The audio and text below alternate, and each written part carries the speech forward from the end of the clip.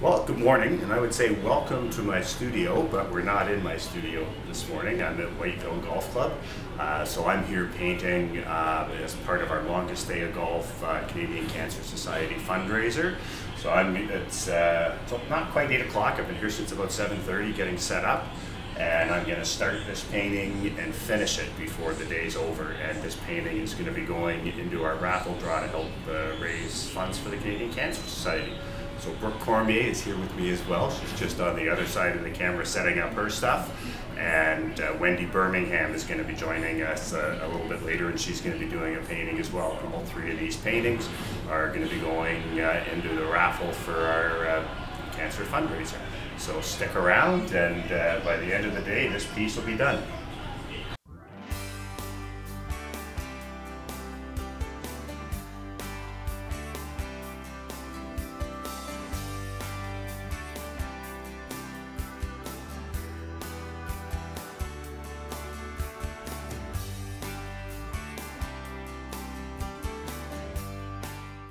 Well, it seems to be coming along pretty good now. You can hear Wendy and Brooke in the background talking to. I'll show you what they're doing in a minute.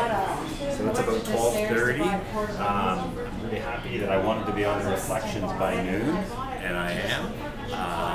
So yeah, I'm going to turn the camera around now. Okay, no, that's okay. So here's Wendy. She's working on a beautiful piece. It's from the 8th hole, a tree where we don't want to be off the tee. And now there's Brooke. Brooke, you all know Brooke. So Brooke is actually doing a painting of a deer from on the patio looking out over the course. So it's about 12:30, so we've been at it probably about a little over 4 hours now, and probably another 4 or 5 hours to go. Okay, so it's now almost 10 hours later. This piece is just finished. So I'm just cleaning up. You can hear all the hustle and bustle going on here. Getting ready for dinner and a bit of a party. And I'm going to turn the camera around, and you can see Wendy's finished painting. There's Wendy. And Brooke is still working on her piece. Slowly but surely. The triple bogey beer. After a couple well-deserved beers out on the patio, I came down to the green with the rest of the membership to watch our intrepid golfers as they finished their 10th round of golf, all played in one day. We had a piper there to pipe them in, and this was an incredible feat considering it was over 30 degrees Celsius out there today. This is always a really special day at Whiteville. It's been many, many years of working together to raise funds for the Canadian Cancer Society to help fight cancer. And at this point, we already had raised $19,000 for the Canadian Cancer Society. And we still have the raffle tickets for the paintings and the silent auction later that night, as well as other fundraisers during the week. So hopefully we'll hit our target of $30,000 for this year. Well, that was a great day. A little bit exhausting, actually very exhausting. I think I mentioned that I thought I'm usually not much good the next day, and that was in fact the case. So this is now Sunday morning. Happy Father's Day to all of you out there. Belatedly, you'll be hearing this on Monday. But yeah, on Saturday after the longest day of golf, I basically slept in very late and kind of sat around in the chair and binge watched on Game of Thrones with my boys. And today I'm finally getting back in the studio. I'm going to get to work on this piece. But it was just a fabulous day at Whiteville Golf Club. The vibe there was really incredible. It was so nice too this year with Wendy and Brooke there painting with me. This is my 4th year of doing this here. I've done it about 6 years for the Toronto Police to kick off their United Way campaign. But it's always been by myself, and it was just so much nicer being there with a couple other artists. But I thought I would take this opportunity too to just talk about using your art for fundraising for charities. Because I know if you're like me, if you paint at all, you get hit up all the time with people asking you for donations, and it is overwhelming at times, and people just hit you up out of the blue. No, hi, hello, how are you? Just often even form letters asking you to donate your work to their charity fundraiser. And I mean, I've donated probably $50,000 worth, more than that actually, probably close to $100,000 worth of work over the years for various charities. And the one thing that I found is that the type of event that I just did on Friday is really where you get the most bang for your buck in terms of, you know, it feels so much better when you're actually there creating a painting for the charity, but it also puts your face to the artwork.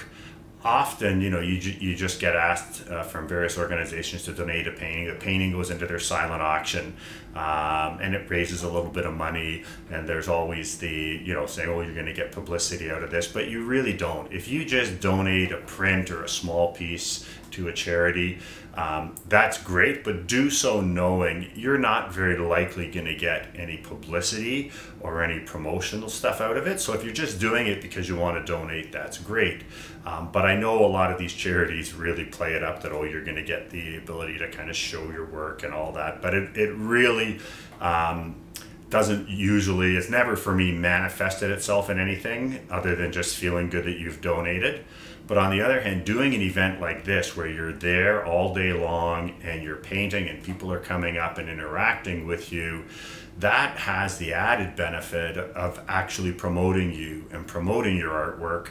And it also makes it more special, I think, for the people involved, that rather than just, you know, taking a piece that you haven't sold and donating it to the charity, when you donate your time, I think that has a much bigger impact on people, that you're taking an entire day and doing something like what we did, where you turn it into a marathon painting session to do. For me, that's normally, that piece that I did would normally be a 3 or 4 day painting.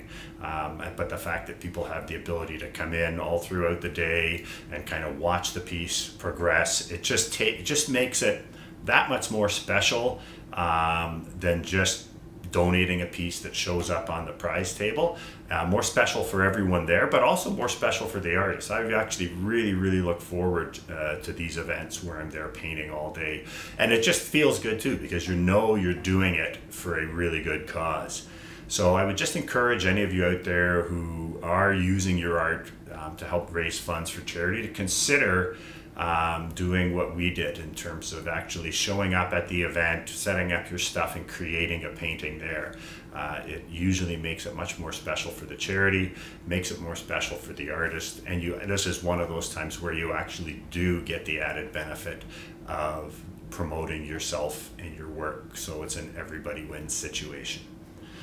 So I'm going to get back to work on this piece this afternoon, and that will be on Tuesday's video. We'll see how far I've got there. Just to let you know though, most of these dark paintings are going to be light birches. So that's it for now. If you enjoyed this video, please give me a thumbs up. If you haven't already, please subscribe. I welcome your comments and questions, and please share it with people you think would also appreciate it. My name's Tim Packer, and I thank you for your time.